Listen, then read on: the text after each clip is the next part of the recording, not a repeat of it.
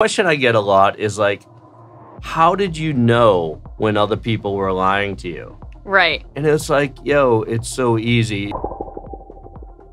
So you talk about studying psychology. How do you think that kid who applied for Survivor however many years ago, how do you think his game affected, how well you did, like your personality and all of the attributes that made you who you were before Survivor? How did that give you a leg up in the game?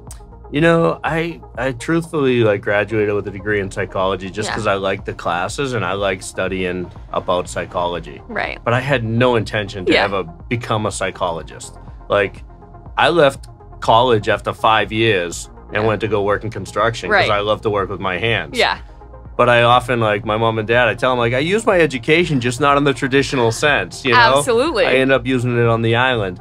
But I think there's lots of lessons that come from psychology that you learn in Survivor and in the human experience. Like, a question I get a lot is how did you know when other people were lying to you? Right. And it's like, yo, it's so easy. If you want to know if someone's lying to you or not, just ask them a question that you already know the answer to and see how they respond. That's genius. It's so simple. That's genius. But people don't Did you use that a lot in Survivor? Of course. Yeah. I would know information about someone and I'd be like, so what do you think about this? And then you see, and then you can see. And the other thing is, you have to always try, and this is a good lesson for life too, not only for Survivor. You always have to try to see things through the other person's eyes, right? If you truly want to know what their motivation is or what their objective is, you have to understand their motivation. Right. And the only way you're going to do that is to see it through their eyes, not through yours.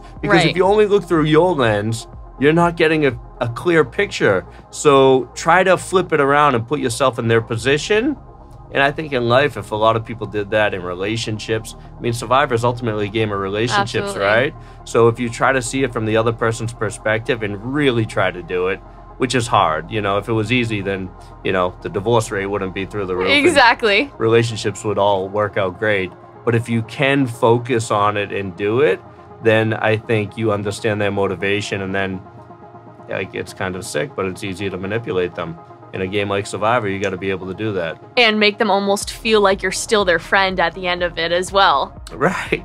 Do you feel like some people get that wrong in terms of playing? Like, they almost play too maliciously where they get the manipulation down, but can't do it in a way that makes people want to give them their vote at the end? Well, you just have to make them feel like they're your friend until they cast that vote. After, it doesn't really matter, right? Absolutely. But I feel like I've always easily been able to separate, the game from real life. And I think a lot of that probably has to do with my upbringing, being from Boston, my family, and just being able to separate. I was the kid that if the ball game got lost, you got up, shake the other guy's hand. All right, try harder next time, kid. Yeah.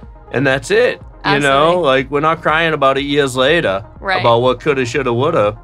My dad would never stand for that. Absolutely not, right. So, thank you so much for watching. For more insights, education, and all things doing the most, make sure to like, comment, and hit that subscribe button right down below. That's right, everybody. Smash that like button and make sure you join our Discord for exclusive offers, tips, and a whole lot more. You might even be able to come on a yacht with us. Woo!